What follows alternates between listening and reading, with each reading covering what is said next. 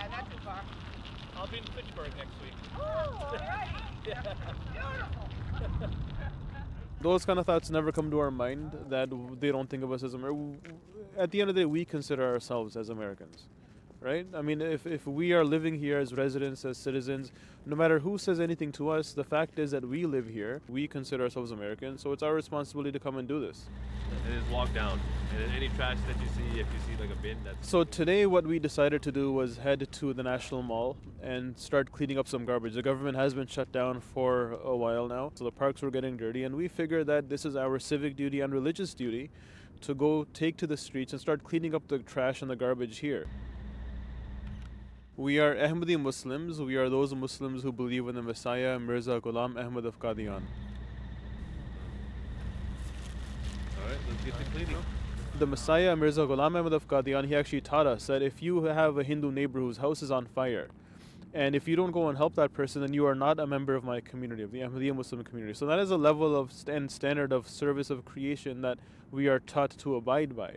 And so again here, if the parks are sitting here full of trash and garbage is strewn about everywhere, it's bothersome to people who come here, it's bothersome to the environment, then the serving creation means to come clean the trash up. It means to make the park look nice. It means helping the environment, helping the people, the tourists who come and enjoy the park.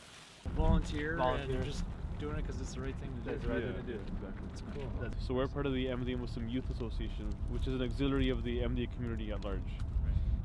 So of course, we're wearing these vests, we're cleaning up the trash, so people do get curious and they ask what we're about. And so then when we tell them we're part of the Ahmadiyya Muslim community and we're doing this out of a level of service to our faith and abiding by the teachings of our faith, then people are usually very appreciative of that. They commend this behavior and action, that we live by our faith in that way, in the way in which we dignify our society and environment.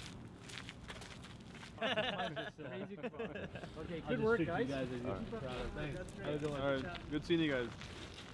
The Ahmadiyya Muslim community has been persecuted in much of the Muslim world, and the main reason for this persecution is that we believe that Mirza Ghulam Ahmad of Qadian was a prophet. Now, much of the Muslim world takes exception to that, and they say, no, Muhammad, peace be upon him, was the last chronological prophet, no more prophets can come. And it is this basic main difference because of which much of the Muslim world persecutes the Ahmadiyya Muslim community, why our community is called heretical and non-Islamic, and we are called kuffar or disbelievers. This is ours? Yeah, slow shot. So for us as Ahmadiyya Muslims, there's a very unique position we're in, where, in much of the Muslim world, we're not considered Muslim. Now here in the Western world, nobody knows about the difference of Sunni, Shia, Ahmadiyya too much. They just know a Muslim is a Muslim. So here, because we're Muslim, we're then persecuted because of that. Life does become, for some Muslims, stressful then in these times. There are these cases of Muslims being attacked, women wearing hijabs or scarves being attacked or being yelled at or being abused.